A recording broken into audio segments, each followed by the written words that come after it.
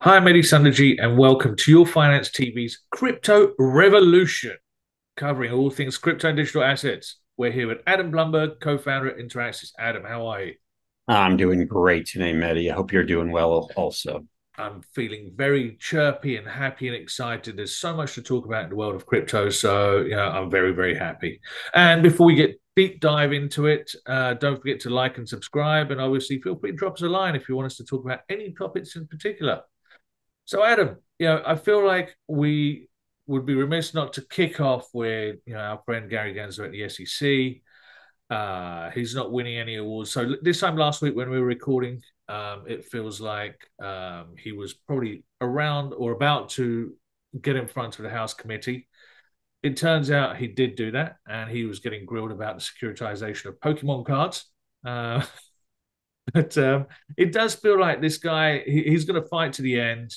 Sorry, the institution of the SEC is going to fight to the end, but they are kind of getting a lot of pushback even from other lawmakers. So, what is this a little check mark in our box, or is this, just keep watching and seeing? I think it's more just, knocking away that bit of armor of the SEC that we've talked about for the beginning part of this year, Mehdi. We talked about how the SEC and so much of the government regulators and legislators were just all over crypto, and it looked really, really bad until we had a few positive court decisions, right? Ripple, which I know we'll talk about in a little while, Grayscale was a big one. And so now, kind of what we're seeing with Chair Gensler and the what you're referring to as the House Financial Services Committee, his testimony in front of the House Financial Services Committee, he was getting grilled, and it was a lot of, in my opinion, good questions. Obviously, Congress, the members of the House are going to do a slight bit of grandstanding there, but it was questioning him on the same things they've been questioning about, and a lot of it goes towards overreach. A lot of it goes towards the idea that he is essentially trying to make laws. And I think Congress is saying, no, no, no, you don't make the laws. You enforce some of them. We make them. And we don't like your interpretation of the laws that we made. And I think that has played a big part of it. And the interesting part, Mehdi, is it's both sides of the aisle, right? We saw Tom Emmer just going at him. We of course have seen Rep McHenry go after him before, just calling into question some of the enforcement actions, calling into question some of his comments in the past that are not congruous with some of the actions that they're undertaking. And we saw Rep Richie Torres, who's a Democrat, right? Emmer and McHenry are both Republicans. Richie Torres is a Democrat who, pretty famously went after Chair Gensler and asked him about Pokemon cards. Are Pokemon cards securities? And Chair Gensler said no. And he said, well, apparently tokenized Pokemon cards would be.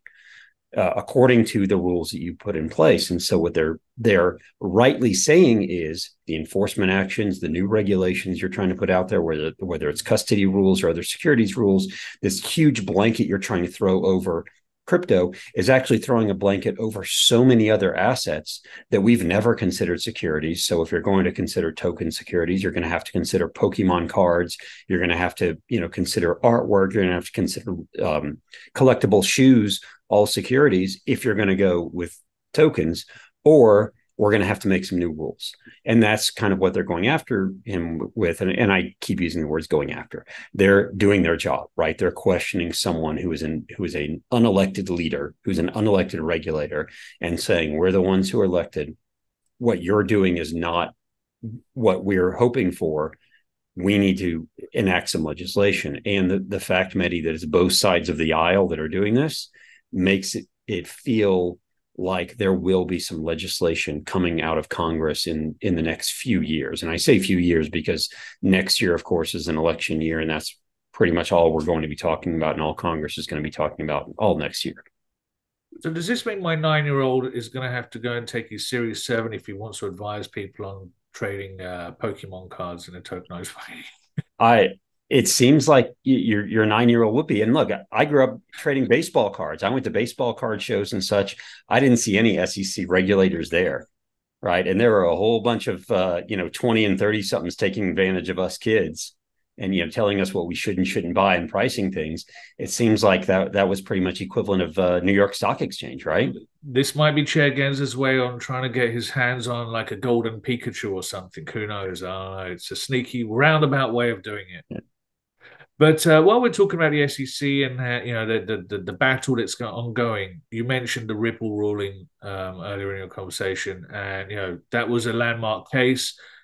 The SEC did appeal that ruling, and it's been overturned. It's been rejected. So this is definitely a check mark in our box, right? But what does this mean? Can they do anything else? Can they try anything else? Like how's it? Are we going forwards, or are we just sitting here stagnant? I think we're relatively stagnant for the time being, but we're not moving backwards, right? If the judge had allowed the SEC to appeal what was a great ruling in the eyes of crypto, right? This ruling of in the case of Ripple and XRP, that XRP was a security when it was first sold to these initial investors, but is no longer a security when it's listed on exchanges like Coinbase. That was pretty landmark, and that's what so many of the folks in the crypto world, whether it's Coinbase or Ripple or whomever else, have been talking about. If the judge had allowed the SEC to appeal it, and maybe which would, again, I'm not a lawyer, but maybe go towards overturning it, that would be a monster negative. That would be a huge setback. So I don't think this is a monster positive. I think we're in the same place we were. So I'm going to take it as a little bit of a positive, just because I like the glass half full or fuller. So let's move away from I guess this ultimately comes in the universe of like the macro picture and the landscape of price action and such. Everyone's sitting here staring at their screens, waiting for some sort of announcement to come on, an approval on something or other. But while this is all going on, it's nice to see that some of the big guys like UBS are continuing their development and absorption of the technology. It seems like UBS Asset Management is moving into utilizing Ethereum to pilot a tokenized money market fund. They had their in-house tokenization service. It's called UBS Tokenized. Great name, whoever thought of that one. And they're going to test it with various on-chain activities. So how is this all going to work? This is obviously a very large asset manager that's starting to utilize this technology. Right. And it's interesting, of course, it seems like, Mehdi, we have one of these conversations every week now, right? Some huge bank or huge financial institution is starting to pilot or starting to utilize tokenizations. We've talked about it with Citi and JP Morgan and Deutsche and all those others. And now here we have UBS saying, we're going to take a money market fund and instead of, maybe allowing people to trade it over some other sort of exchange, we're going to tokenize it such that it can be exchanged, it can be traded. I can sell it to you, you can sell it to me, we can sell it back to UBS, whatever it is, without having to go through some sort of exchange or some sort of intermediary. We're just going to use the Ethereum blockchain. Look, this again goes along with all these huge financial institutions and honestly the financial world realizing this technology is going to make things faster, cut out intermediaries, more transparency, instant settlement, all the things that we like about blockchain technology. Why are we not going to go that direction? Of course, we need to go that direction. And the big boys realizing if we don't do it, someone else is going to and take our market share away from us. But they're not necessarily, I don't think, doing it just to avoid getting market share taken. Their job is to figure out how to offer things like money market funds more efficiently. And imagine with what money market funds are probably yielding right now, if they can cut out a few basis points in terms of cost and they can pass those on, imagine how much more money they can make when we talk about the trillions of dollars probably tied up in money market funds if they just tokenize them. And then that goes even further, Mehdi. They did it on the Ethereum blockchain. So we have to start talking about, okay, what does this mean for Ethereum? If a company like UBS is going to be offering tokenizing and exchanging their money market fund over the Ethereum blockchain, well, that means that there's going to be more demand to utilize that chain and possibly the value of ETH goes up. That's how we should also be reading this, right? Is this should go to the fundamental value of ETH as well. So, Adam, just for my own clarification, you just said, you and I could trade. So I could sell you my access to my money market fund via this chain. Now, this is disintermediating the broker dealer effectively. The ironic part is obviously UBS Asset Management is the one doing this, but UBS itself is a broker dealer. So this is kind of like cutting their own lunch. Right. Well, the important thing to note, Manny, and a lot of people say, this is everyone's just going to be able to trade everything. We can wrap you can take those tokens and actually write rules into them, right? They're smart contracts, which means they're computer code. And some of that code might be I can't go exchange this with you on a peer-to-peer basis unless we're within the confines of the UBS system or something like that. And so it might not be what I was saying, where it could be true 100% peer-to-peer. What it might do for UBS is, again, have these degrees of transparency and instant settlement, but it might not be like PayPal did with their stablecoin that said, we're going to issue this stablecoin, but you can go trade it anywhere else you want to. You don't have to go through us. I'm guessing UBS is going to put a few walls around it such that you can only utilize this within their garden, but it still propels us a little bit forward to where maybe at some point they go, we're going to issue this. We're going to figure out how to make money by issuing these money market tokens. We're going to hold the assets, right? And right now they're earning what, 4.5%, 5%, something like that. And we don't care if Adam and Mehdi trade them wallet to wallet, because we are holding the assets that represent those tokens and we're earning 5% on them. So trade them all you want. Doesn't matter to us. Beautiful thing. It's Right. definitely bringing efficiency to it. Right. And that's part of the disintermediation, right? It's not like we're going to go around banks and therefore banks are just going to throw their hands up and go, we give up, right? This technology beat us. They're going to figure out ways to make their money. It's going to be new revenue streams, it's going to be new business models. And they might be looking to companies like Circle that are just issuing USDC, and they get $1 for every USDC they issue, and they get to go invest that dollar and earn 4.5%, 5% risk free, right, on the billions of USDC that's issued. So UBS and all the others are going, why wouldn't we do that? Right? We don't care if you trade UBS money market somewhere else. We don't need to have it in a walled garden. Go trade it if you want to. We're the ones that are earning 5% on the dollar while it's sitting here. Keep clipping that coupon. Yep. So back to ETF world, right? So I saw Valkyrie had so Valkyrie had their Bitcoin Strategy ETF, right? And they've now added an Ether's future. They've got Ether futures exposure added into that ETF, and I think it's been renamed now Bitcoin and Ether Strategy ETF. Are they the only ones doing this, or is this is now becoming more commonplace? Because it seems like a good way of getting exposure towards it for these ETFs now, No, but in lieu of waiting for right. some decision to be made. Right. So as soon as the ETH futures ETFs were allowed, of course, I think it was like 6 or 7 companies started offering Ether ETF futures. And Valkyrie and Bitwise decided, well, as long as we can have ETH futures, why don't we create an ETF that is 50-50 Bitcoin and ETH futures? Right. So both Valkyrie and Bitwise and maybe some others, but those are the two that I know of, have a 50-50 Bitcoin ETH futures ETF. So it's giving people exposure to both in a 50-50 ratio. And I apologize, I don't know exactly how often they're going to go rebalance that to get back to that 50-50. But I do know it's an interesting strategy, because when advisor ask me, what should my clients be, what tokens, my response, again, not giving financial advice, is if you want to be relatively safe in the crypto world, Bitcoin and ETH. Like, that's it. If it were me, if I had the money, I'd go 50-50. And this is exactly what Bitwise and Valkyrie are doing. And it's something they haven't had the opportunity to do before in an ETF. And now they do via the futures route. Of course, they would rather go the spot route, but and as soon as a Bitcoin spot gets approved and an ETH spot gets approved, they'll likely do the same thing. They'll probably shut down these future funds.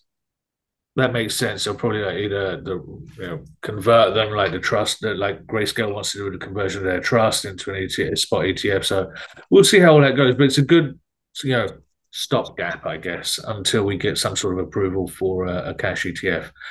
So, Adam, something I know that's near and dear to your heart, and we've discussed many, many times over the last several years, connecting that universe or closing that gap between the digital world and in real life, or as the kids say, IRL, learning these things. So IYK is being funded by our friends at A16Z, and they're kicking off with some of these new brands, or A16Z. I know you're going to say it.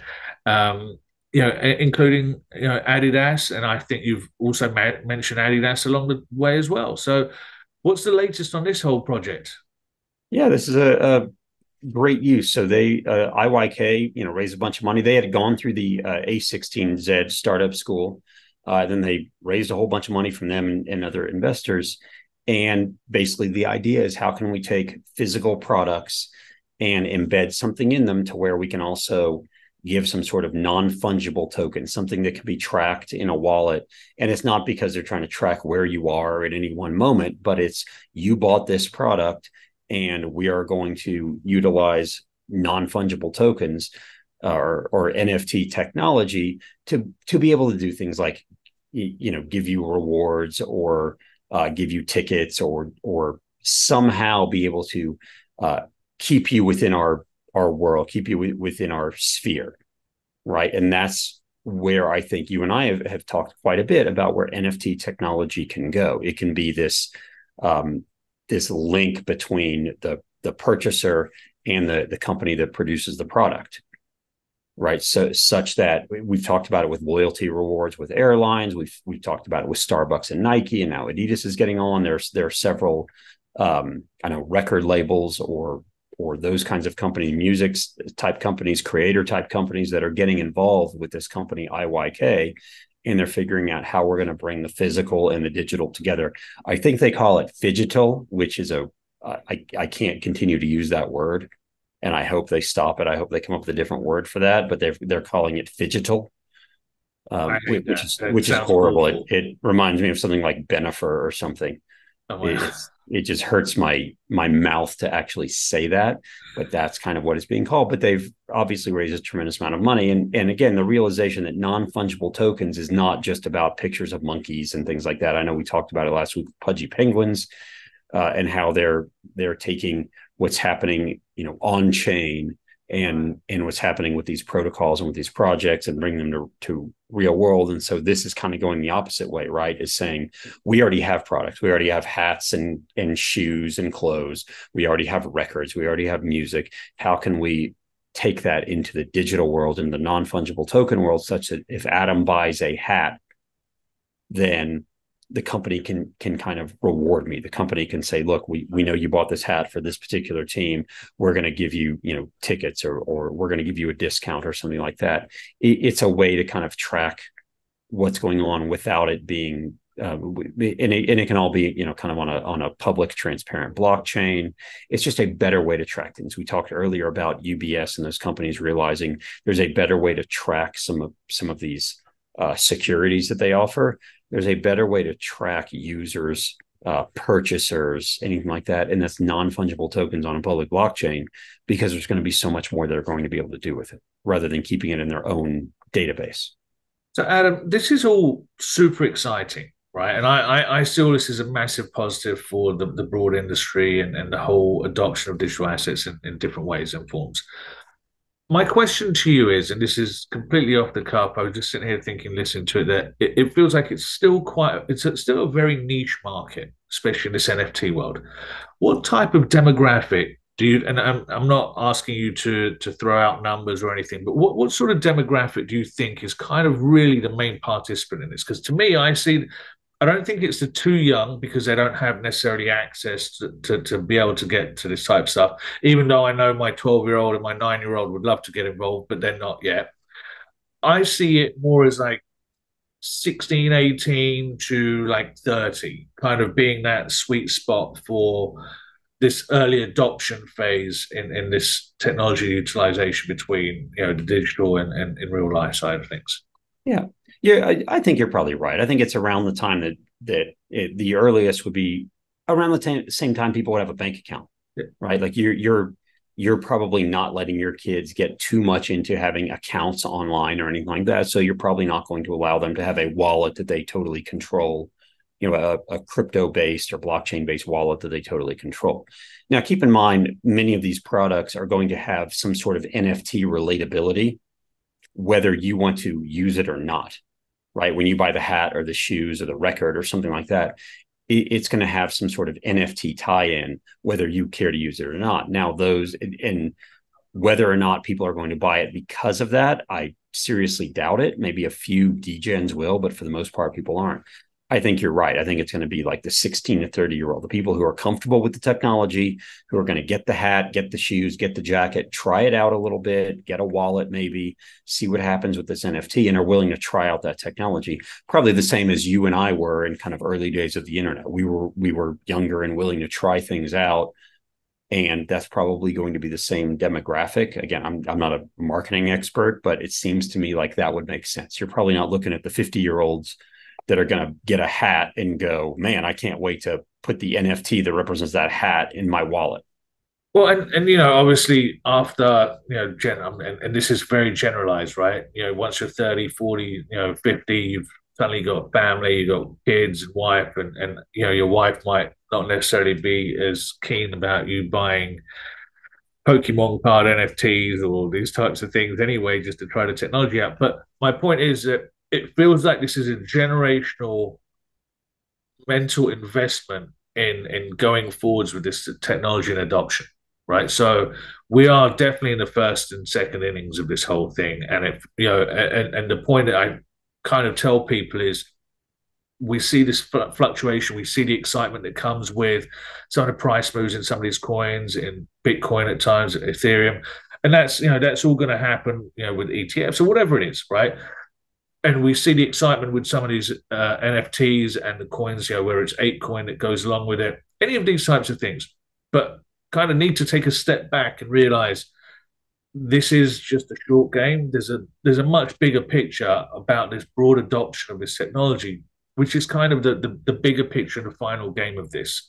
Let's look in 15, 20, 25, 30 years, where the 16-year-old has been doing it for 15 years, and he's now in his 30s, and his whole life is digital based, right? His whole financial world is DeFi, and he's going around, he'll buy his cup of soup from the vendor around the street using ETH or whatever coin, it might Bitcoin, whatever it is, right? But it'll just become second nature rather than, oh, wow, this guy bought pizza with Bitcoin. It won't be a headline. And that's kind of where I feel we all kind of want this to go. And I'm just trying to gauge the perspective of the timeline that comes with this. So, yeah, and you're exactly right. And I always talk about it in parallel to the internet, right? The growth of the internet started after we had a huge market crash when everything was speculation. And then we started actually building the internet. And the growth of the internet became not about stock prices, right? It became about how we're going to actually be able to communicate with each other wherever we are in the world, and how we're going to get information out. And we created totally new business models out of it that we didn't think about back in 99 and 2000. It's, in 99, very few people were like, man, I really could use an application that allows me to send 280 characters to people who somewhat follow me. And by the way, that's going to change the way news is delivered. That wasn't on someone's mind. I don't think. Maybe it was on someone's mind. It wasn't on mine at the time. But lo and behold, Twitter seems to have done relatively well.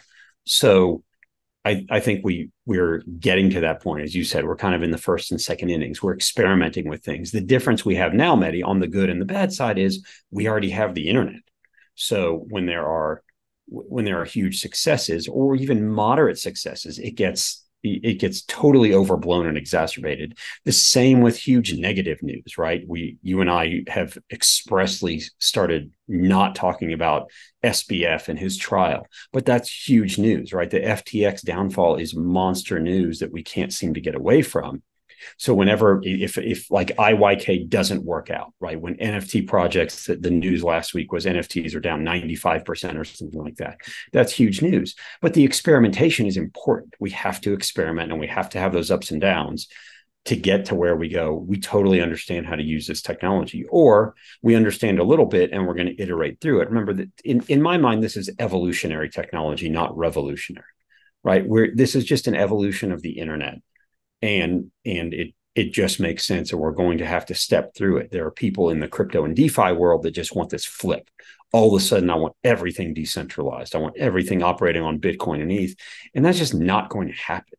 It can't happen in a flip like that. It's an eventual move that direction to where, again, those kids, your kids, my kid, they're just going to know how to use it all. It's going to be second nature. And they're not going to go, man, I remember when we switched from using banks to using, wallets on my phone.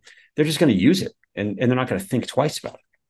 Well, Adam, I think we can end this in a better spot than evolutionary, not revolutionary, on the crypto revolution.